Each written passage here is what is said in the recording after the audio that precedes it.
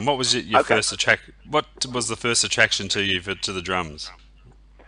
Uh, well, actually, um, when I was about 12 years old, 13 years old, I went to see Jerry Lee Lewis in a theatre in southwest London. My dad took me and my older brother Colin and a couple of other friends who played in bands at the time. And he brought his drummer over from the States, and I started learning to play the piano. Actually, my father was a piano player. My older brother played piano. But when I sort of saw the drummer and I went, it's louder than the piano. Maybe I'll take them up instead. And that was sort of the start. I can play like a 12 bar in the key of C, which is not too popular with most guitar players. So I am often on my own on that one. But that was the start. Jerry Lee Lewis was my first musical influence, along with Johnny Cash and early Elvis Presley on the Sun label and Carl Perkins, stuff like that. So that's what got me going. Talking about the blues scene in London in the '60s, what distinguished the sound for you to the British blues bands as compared to the American?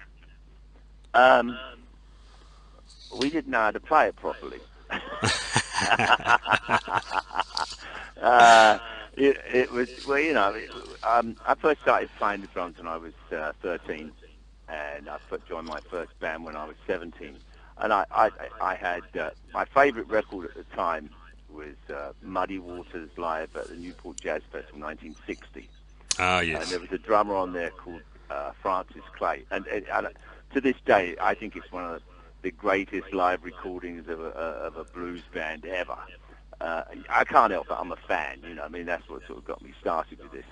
But Mm. it's Muddy was just incredible with his first band that he had. I mean, everybody who played in his Otis band on piano, and what was the drummer's name? Francis Clay. What was the question, by the way? I'm starting to ramble, haven't I? Comparison between the British blues bands as compared to the American was. Well, all right.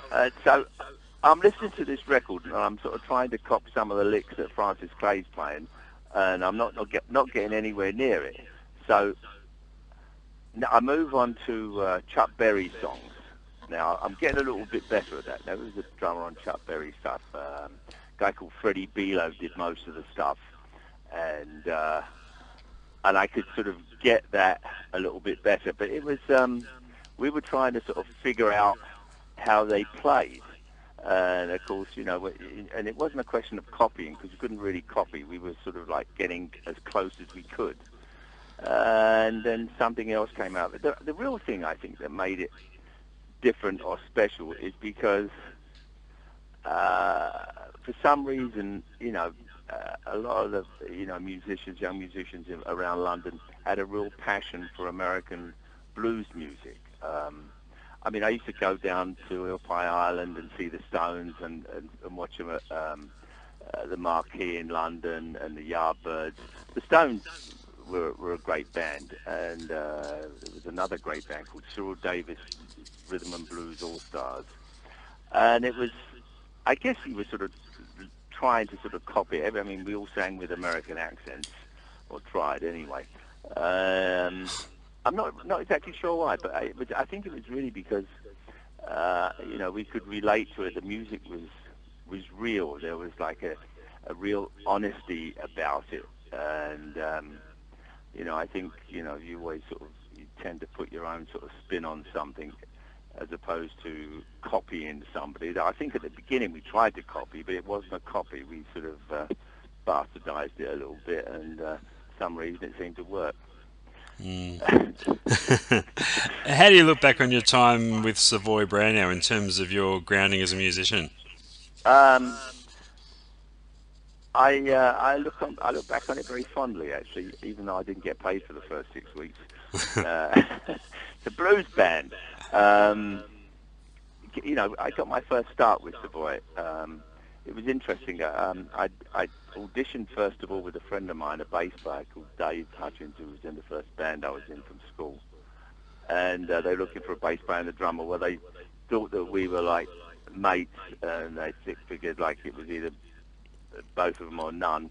Anyway, they gave a bloke called Bill Bruford the job, but apparently he couldn't play a shuffle, so he got nixed after about 3 weeks, and I got a phone call from him again asking me if I'd like to sort of play in the band or try out again. I said, yeah. So I borrowed Dad's car, drove up in Battersea, I think, in a club in Battersea, southwest London, and went there, played for about 2 or 3 hours, and nothing was really said. They just started packing up equipment and stuff, so I started packing up my drums, putting them in the car, and I was going to go back to my day job. I was a commercial artist.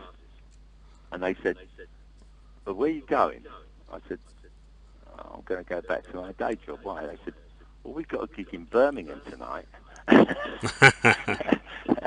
that was it. Actually, I have very, very fond memories of that.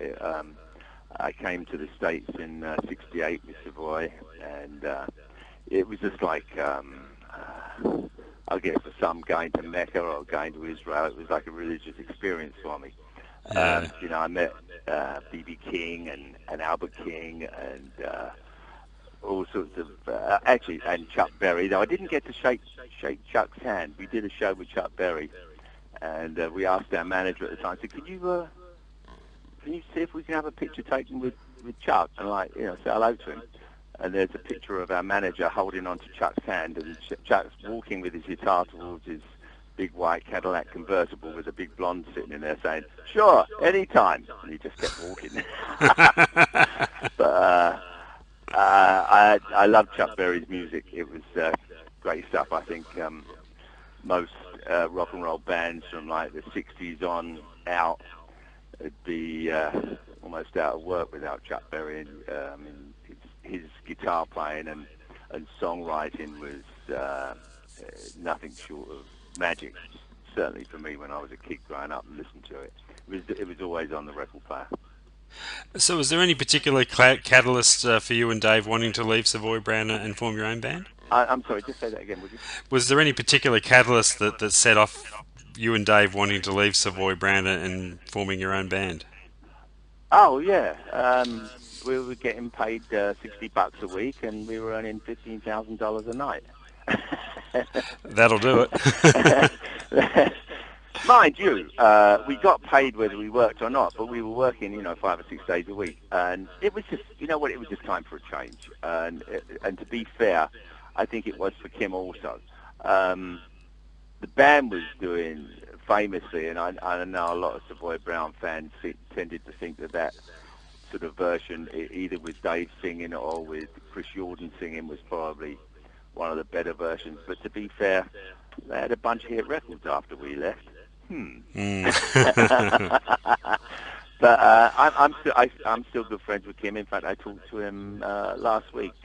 We might be doing some shows together either later this year or next year. So Oh, fantastic. no problems there. I mean, he gave me my first shot. I owe him something, don't I? Yes. No, he owes me that first 6 weeks. What was it? £12.50, I think, a week. Don't go there, Roger. I'm sorry. Carry on, John. I believe it was Dave that came up with the Foghat name. Was it a name you were happy with at first? The name? Yeah. Dave came up with that. When he was, I think he was about 13 or 14, he was playing like a kind of Scrabble word game with his brother, John. And good name, that, right? And Dave made up this word, Foghat, and his brother said, "That's not a real word." And Dave said, yes, it is. Sibling rivalry. Actually, we'd finished the first album. Dave Edmonds produced it for us, and we were on our way up to London to look at the artwork, the front cover. And we realised we didn't have a name for the band, so I think we decided as we were walking up the steps to the art studio, like, what we were going to be called. It stuck. It doesn't really mean anything. It just means us. Yeah. Yeah. You were quick to gain success in America. Did you see that as your market right away? Was that an early priority for you? Actually, there was a couple of things going on. After we left Savoy Brown, the manager, who was Kim's brother, Harry Simmons, when we decided we were going to leave, We said we'd stay until the tour was over or whatever they wanted to do, but we were going to leave. Well, I mean, $60 a week and they're getting $10,000, $15,000 a night. It's pretty stupid, Mm. So he said he told us that we'd never work again in England. And he managed Savoy Brown and Chicken Shack. So he told the agency if they booked us, that he'd take them somewhere else. And the same thing with promoters. Though we did get a 3-week tour with Captain Beefheart after we'd finished our first album. Derek Taylor, who was the publicist for the Beatles, took a shine to us and became, I don't know what you would call it. He just tried to get us work and dates and sent the record around to different record companies and stuff. And he got us a 3-week tour with Captain Beefheart, which was a lot of fun, which is about the only dates I think we ever did in England. So then we couldn't get dates through any of the agencies because of Harry Simmons. And then the next thing happened, our manager, who was American, called up and said, we have a hit record on our hands. I Just Want to Make Love to You was like in the top 40, so came over here for about 13 months, I think, the first tour. the wife didn't think too much about that. You had She's forgiven me. We're good friends now. oh good. You had the legendary manager Albert Grossman in your corner. Well, Tell us about. actually, Albert was the owned the record label. He wasn't actually our manager. Our manager's name was Tony Otida. Mhm. And he and I had become good friends when we were in Savoy Brown touring over here. And then when Savoy Brown came back and toured over here without myself and Dave, he gave me a call. And anyway, but Albert was the one who gave us our real chance. We finished our first album. We did a bunch of them at Abbey Road and a few other studios around London. And all the songs that about 7 of the songs that were on the first album were on there, probably not sounding quite as good as they did after Dave Edmunds got his grubby fingers on it. But every record company turned us down. All the majors, all the minors, they said no, they weren't interested. They wanted somebody like Carole King or James Taylor. Not that there's anything wrong with Carole King. I love her, actually. I think she's probably one of the greatest songwriters ever. But we couldn't get arrested. Nobody wanted the band on the record company. And Albert Grossman had come over to Europe and was in London at the time, touring with the band who he managed. And Tony, our manager, knew Albert and convinced Albert that he would come down and see us. He'd actually heard the demos that we'd made. But we rented a little club in North London in Islington, and Albert came down one afternoon and he was sitting about 20 feet in front of us. Nobody else was there, just Albert and Tony and maybe his chauffeur or something. And, we started playing and Albert visibly sort of took a step back in his seat because, we had our Hi-Watts and Marshalls roaring. And after about 6 or 7 songs, he said, okay, anywhere we can go and get some tea and biscuits. So I said, yeah, he said that. So we go across, I said, yeah, there's a hotel across the road. So we go across the road to this hotel. Albert orders tea and biscuits. And he's a really cool guy. And he's sitting there, and he had this thing where he would rub his fingers around his cuticles. He'd sit there and he had this big, long silver mane tied back in a ponytail, very striking-looking gentleman. And he said, well, okay, let's do it. It's funny, even to this day, I still get, chills because, Albert Grossman, he's managing the band, Bob Dylan, Peter, Paul and Mary, Janis Joplin. If Albert Grossman says, let's do it, something's going to get done. Yes. So about 2 or 3 weeks later, he sent us $10,000 so we could go into the studio, and we started working up in Rockfield, Wales, and that was where we met Dave Edmunds, and we convinced him that he needed to work with us because We needed a helping hand. That's how it started. Yeah, Albert was terrific. He gave us his backing, enabled us to sort of make it over here, and the band could play. I mean, Albert knew what he was getting, but without his support, I don't think we'd have been anywhere near as successful as we were. Speaking of Dave Edmunds, you worked with a variety of producers in those early days. Did they all bring something different to the table, production-wise? Yeah, actually, we really enjoyed working with Dave Edmunds on the first album. In fact, he even did about half of the second album, except he said he really needed to go back to Rockfield in Wales to mix it. We never heard from him again. That's the truth. And I've seen Dave since then, and we've talked, but we haven't talked about that particularly. But fortunately, we had copies of all the tracks we've done, and we got a couple of other people to help us out. Dave was going through some issues, but he was a brilliant producer. Yeah, we worked with, and then Tom Dawes, who was a friend of our manager. Tom brought a lot of musicality to it. He actually did mostly jingles and stuff like that, though he was a very accomplished musician himself. He played bass, guitar, piano, a whole bunch of stuff. I did a lot of arranging for other artists. Yeah, we used a bunch of different producers, but personally I think Nick Jameson brought the best out of this band, along with probably with Dave Edmunds on the first album. Nick Jameson was my favourite producer to work with, and as a musician, he brought the best out of everybody in the band, and he had great fingers. Now, when talking about Foghat, it would be impossible for Slow Ride not to come up in the conversation. Could you see the hit potential of that song straight away on recording it? Say that again? Could you see the hit potential of that song straight away when you recorded it? Yeah.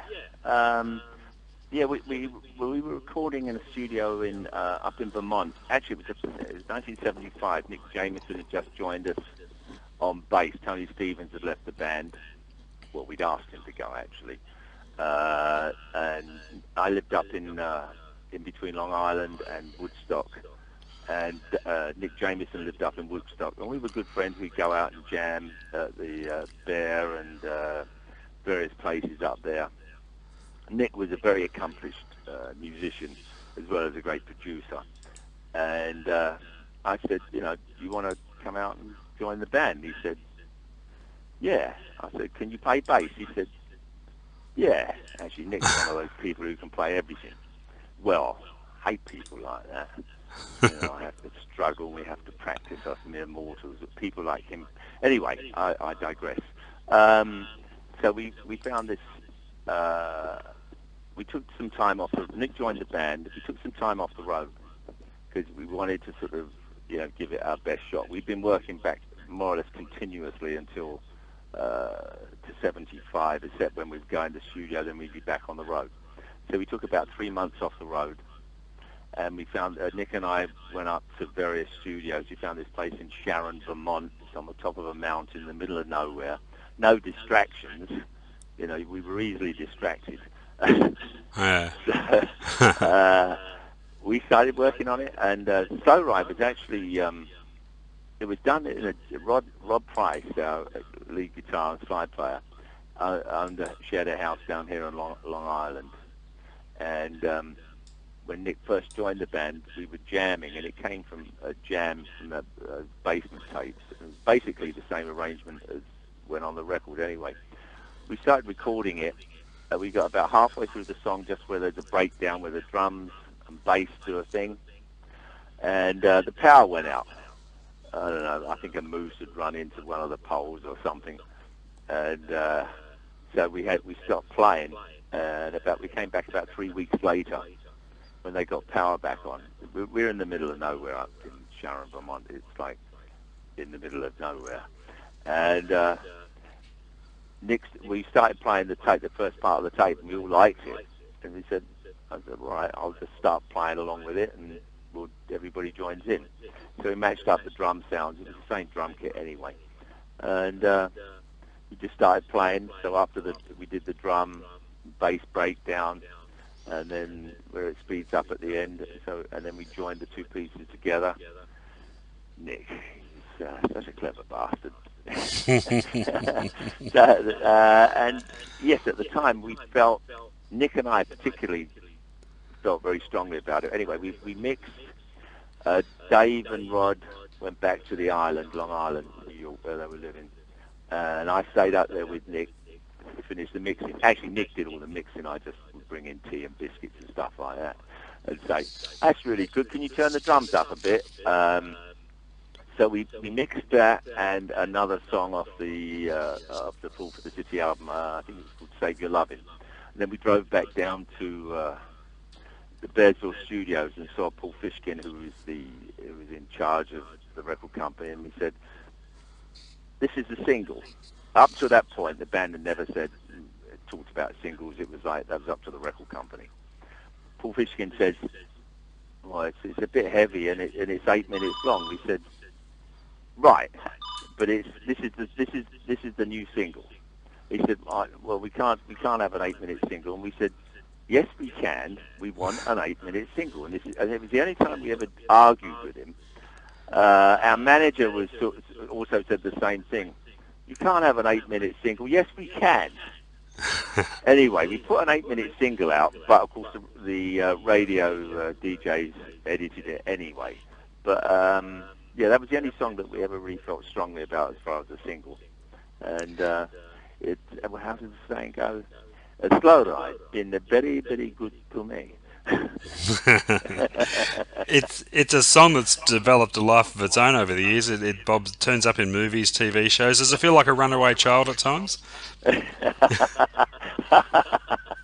like that. Yeah, it is kind of like that. And it helped put the kids through college, and pays a few bills still. And apart from that, it's still a lot of fun to play. It was like I said originally, it came from just jamming. It was basically a John Lee Hooker riff. Instead of played as a shuffle, it's played as like in 2/4 as opposed to a shuffle time, and there's that blues influence again. Yeah. It's a lot of fun to play even today. There's probably about half a dozen songs we have to play, but it's not a problem because we always like playing. The band never had a problem, with people telling us what to play or not to play. The band always maintained artistic control on whatever songs we did and how we did them. I don't know if that was such a good idea all the time, but it's sort of the way it worked out. The band always maintained artistic control, so Yeah. we could rise or fall by it. Two main impressions I've always got from Foghat. One, that it's a band with a very strong work ethic, and two, that it's never taken itself too seriously. It's always been straightforward rock and roll. Would they be fair comments?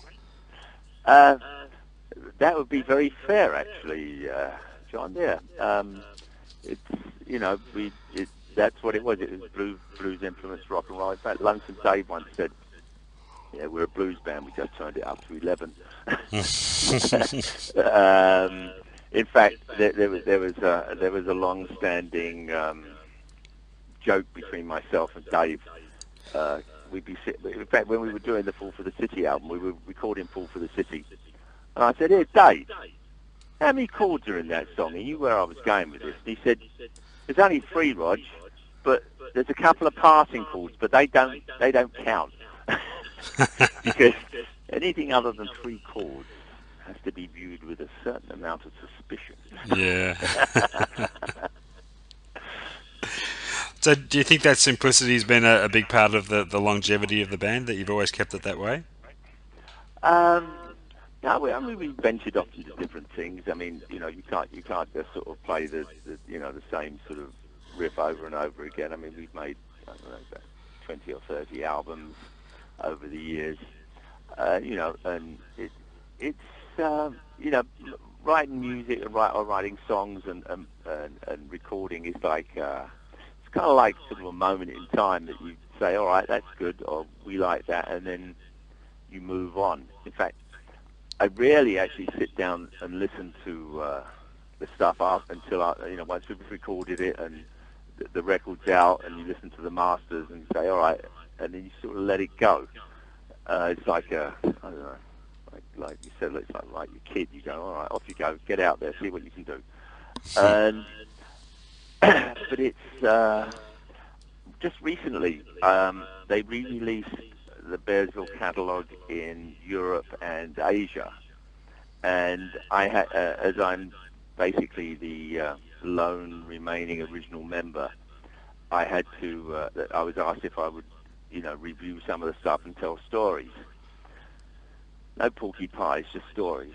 So I had to sit down and listen to all the records, and I really enjoyed it. It was a lot of fun. I started listening to stuff in like a completely different light when you haven't listened to a tune in like 25 or 30 years, and you go, wow, that was pretty good. And then it's sort of, what did I do there?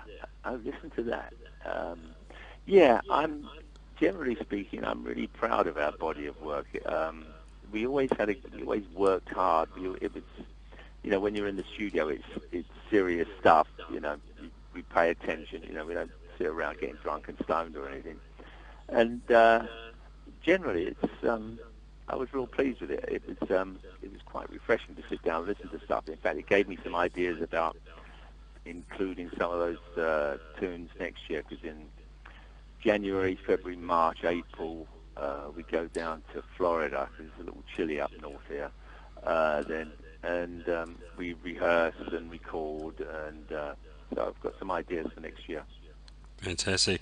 So, how difficult a decision was it to make whether or not to go on after Dave sadly passed away? Well, if we were going to, the thing is, well, yeah, it was rough because it sort of came. I don't think you ever, expect, somebody. What was he, 56, and we knew. I mean, it was cancer, and I kept him. He came off the road for 2 years to fight. He had kidney cancer, and they took one of his kidneys out, and he went through the chemo and radiation and all that stuff.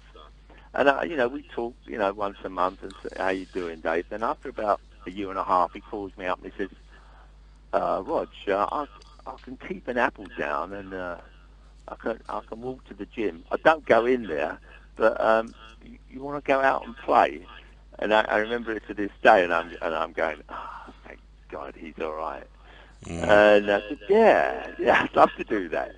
So we put the original band back together. There was Tony Stevens, Rob Price playing lead and slide guitar, and Dave. So Tony and I talk, and I started getting my chops back together. I sit in my drum room and start listening to songs, and Dave and I were in contact with each other. And then Rob Price decided that he didn't want to go out and tour anymore. And that was when I said to Dave, "Well, you want me and Tony to audition some guitar players up here in New York?" Because Dave was living down in Florida. He said, "No, Brian will do it." And I said, "Brian?" He said, "Yeah, Brian Brassett will play guitar."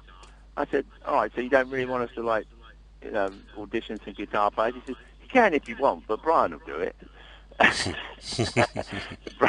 So Brian Bassett was our next lead guitar player, and I thank Dave on a daily basis for doing that. Brian Bassett is not only a great musician, guitar player, engineer, producer, great slide player. He's one of the best human beings I think I've ever had the pleasure to know and work with. So that worked out great. And Rod didn't want to go out on the road anymore. He had enough. He was teaching like blues and slide guitar. He was living up in Vermont. So how heavy was the process in seeking a replacement for Dave? I guess I don't really want to talk about that. It was hard. There was only one choice. When Dave was alive, we did a show in Toledo, Ohio, and the opening act was Humble Pie. Now, we used to tour with Humble Pie when Stevie Marriott was alive, the original band back in the early 70s. I mean, we were the support act, and we got real tight with Stevie. We're on public radio, so I can't sort of start telling you stories about Stevie Marriott.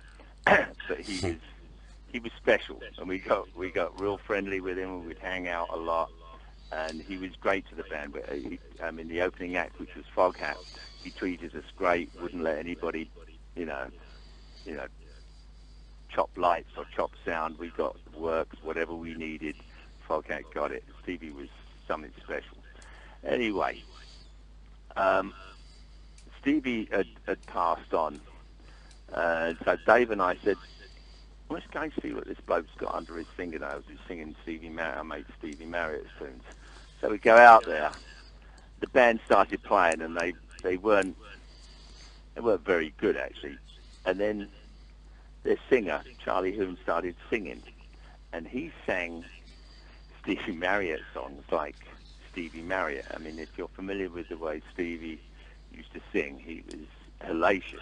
I mean, he was an incredible singer, great guitar player, and all that stuff. So Dave and I sat there and went, whoa. So after Dave passed, it was about 3 months afterwards, I was sent a whole bunch of like tapes and CDs and stuff. But I called up our road manager at the time and said, remember that guy who sang in Humble Pie? I couldn't remember his name. And he said, yeah, that's Charlie Hume. I said, see if you can get his number for me. And anyway, the band wasn't doing, Humble Pie wasn't doing very well. The band wasn't all that good, I don't think. There were no original members. Jerry Shirley, the drummer, had left and gone back to England.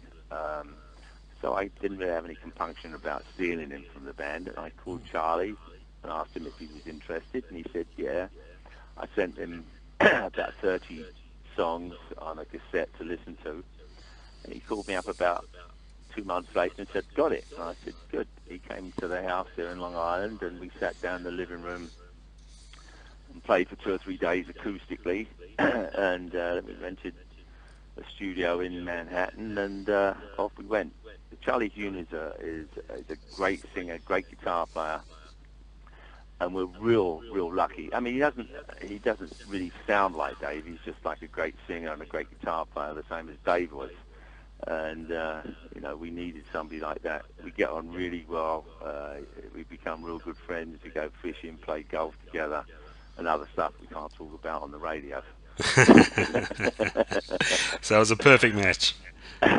Yeah, it's worked out really good. Have you heard any of the new stuff? Yes, I have, yeah. Yeah, and Charlie is a great singer, and he's a great front man, and as I said, we're good friends, so it worked out all right. I think Dave would have approved, though. I think the reality is Dave was probably rather pissed at the fact that he was taken a bit too soon. I think he'd much rather be down here playing. Of course, there again, yeah. I don't know for sure. Now, I'll find out one day, won't I? You will. Yeah. Your recent CD, Last Train Home, it's a real return to the blues origins of the band. Is that something you felt a strong need to do to get back to the roots of it all?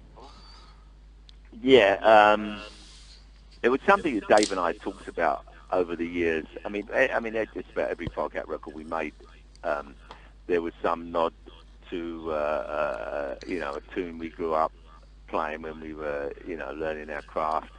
And what happened was we did a radio show out here on Long Island one day, and my brother was here, Colin, and we did some blues. My brother, Colin, plays piano. We did some stuff for this radio show, and then we did some recording up here in New York, and then we went back down to Florida about 6 months after that. My brother also came over, and we had a harp player. Our bass player, Craig, couldn't play on that record, but we had a great bass player, and we had the time of our lives. A good friend of mine, Eddie Bluesman Kirkland, who I'd worked with in 77 in New York, came down and played a bunch of songs with us. Only 2 of them got on the album, but we recorded about 6 or 7 songs with him. he was something special as well. And yeah, it was a lot of fun. We just sat in the room. What we did was said, look, everybody pick two tunes that you want to do. We wrote 3 or 4 songs, I think, and said everybody pick two, blues tunes that you want to do, and we'll play them and see what works. And I got to tell you, it was a real labour of love. We had a blast doing it. Very rarely any of the songs are more than the second or third take, and we had a whole plethora of extra tunes which didn't make it on there, but it was a lot of fun. I thoroughly enjoyed it, and I hope if Dave ever got a chance to hear it, he thought it was all right too. But it was fun. It was a lot of fun, and I enjoyed doing it, especially working with my brother, Colin, who actually, he's been to Oz. He used to be the piano player in Mungo Jerry. Oh yes, yeah. And he went down there, and Ray Dorset was the singer in the first band that I was ever in. And we went to school together. And they'd been to Australia, and Colin told me how wonderful it was. He loved it. I think Mungo Jerry had a bunch of hits in the summertime, of course, Lady Rose, a bunch of other things. So he said Australia was, he didn't want to leave, I don't think. That's an amazing. That's an amazing coincidence. I've got a couple of CDs sitting on my desk in front of me now that I just received from Ray in the mail. So yeah, he's still pushing his wares down here in Australia. Yeah, we should come there, shouldn't we? You should. You should. Yeah, I would love to actually. In fact, my cousin has told us. Oh, let me get this little bit in. Hello, Jill. In Sydney. Yeah, Jill in Sydney is my cousin, Jill Russell, and Pat, her husband. I love Jill. She's a straight shooter, straight talker, and actually, proper Australian, I think. Hello, Jill. We'll be down one day. Where were we? I think we were there. Oh, I've got one thing I've got to congratulate you for is your recent induction into the New York Blues Hall of Fame. Yeah, I wasn't quite sure how that happened. I think it's something like if you hang around long enough, somebody's going to take notice. But it's like I'm in some pretty illustrious company there. Well, actually, good company, but.